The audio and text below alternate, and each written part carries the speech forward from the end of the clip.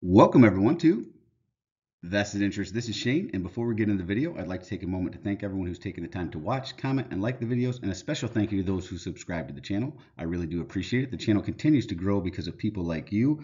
And if you have not done so already and hit that subscribe button down below, join us on this journey to financial freedom. Join the Vested Interest community, building a community of like-minded dividend growth investors so we can share our experiences, portfolio updates like this one I do every Sunday. That's what this video is. After another crazy week in the market, we're going to look at all the activity. I also do a stock pick of the day video Monday through Thursday. So if you have any stocks that you'd like me to add to that video series, go ahead and drop them down below and I'll work them into the rotation. And hit that notification bell down below so you're notified whenever we put out any new content, and hit that thumbs up like button if you find any value in the content as we go through the videos. We did add $1,561 in new capital. Let's jump right in. We do options as well, so that's where we're going to start. So no options this week. We did throw a few out there. None of them were picked up. The market is really, fluctuating on a day-to-day basis, so it's hard to get anyone to buy these options, especially whenever you're trying to do covered calls and they may be pulling back. Typically, you want the stocks to be going up whenever you're doing covered calls.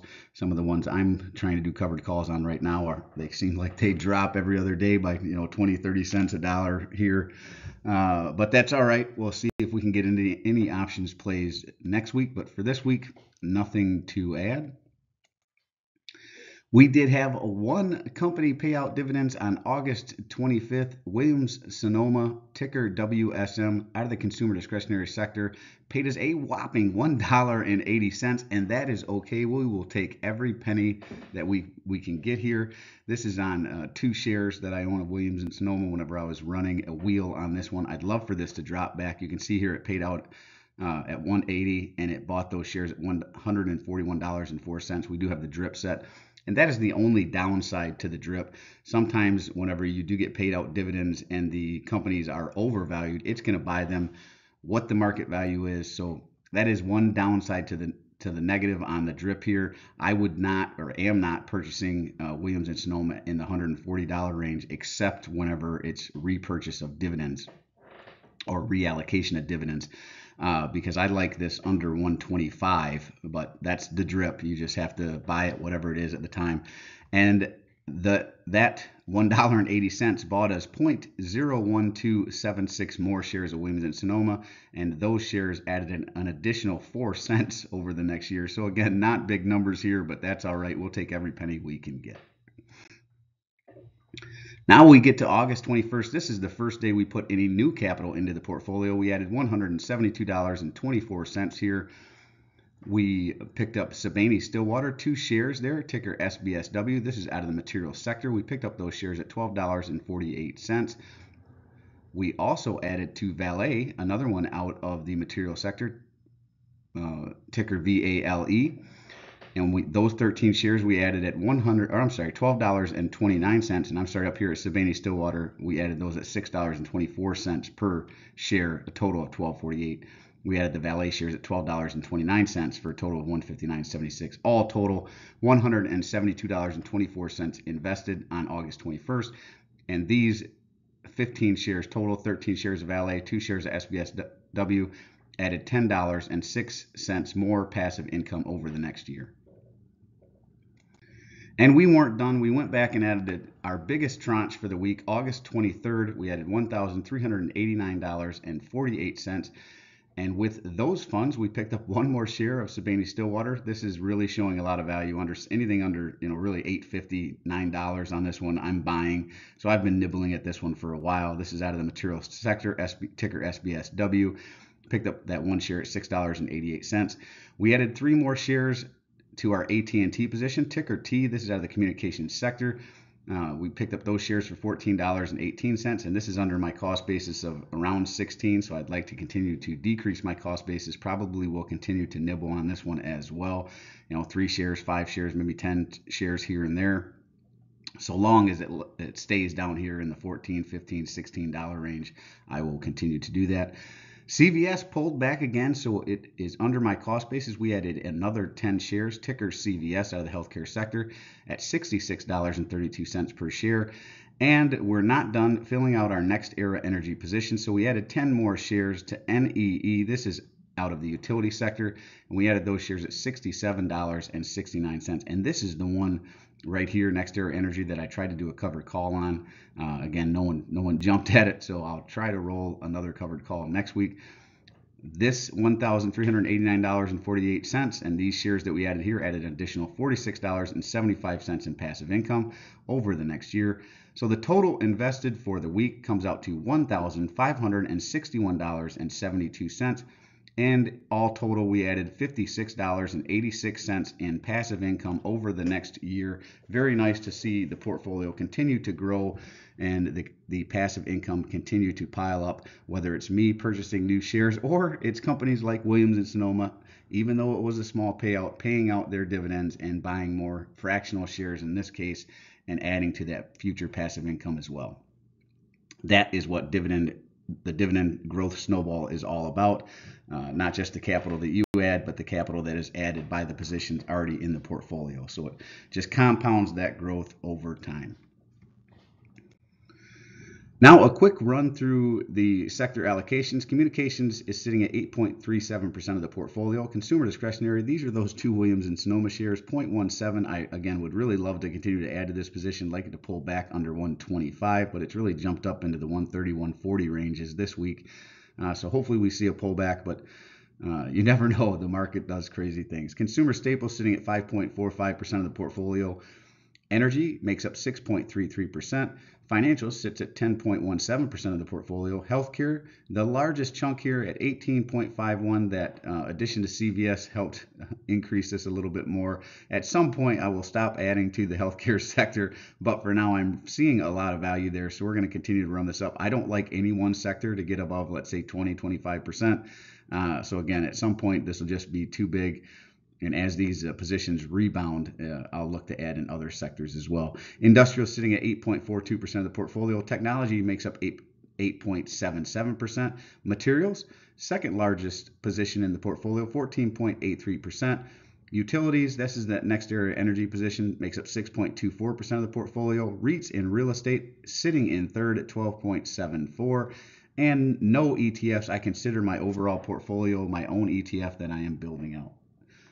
Let's continue on. Now, what you all like to see from week to week, this is the full portfolio update, full transparency. I will show this every week, whether I'm up, whether I'm down, whether the market's up or down or floating sideways. Here is the ticker, all the positions within the portfolio, how many total shares I own of each, the current price as of the close of business on Friday, market value, how much it's worth currently, my average cost per share, my purchase price, so how much I have into it. So you'll see my total returns, whether I'm up or down. If it's in the red, that means I am down, and I am down a little bit on the overall portfolio. The percent return, whether I'm up or down, what sector it falls into, whether they're a quarterly, monthly, or semi-annual payer, their current dividend yield, my yield on cost, the portfolio weighting. So on the previous slide, we saw the sector weightings. This is the overall, this is the individual holdings weighting. So Ally makes up 3.41% of the portfolio, for example. Estimated annual income in this column, payout months, what months they pay out, and the estimated dividend growth or most recent dividend growth based on their most recent payout. From year to year, and this will fluctuate over time. Now, this last column is where the price it sits at 15% of the 52-week low. So I am willing to invest into a company, whether for a couple different metrics here. If it's under my cost basis, my average share price, right? So let's look at CVS here. Currently, it's at $67.32. My cost basis is $70.36. So it's under my cost basis, so I'm willing to invest in it. But let's say it was over that, I would be willing to invest up to $76.29, right?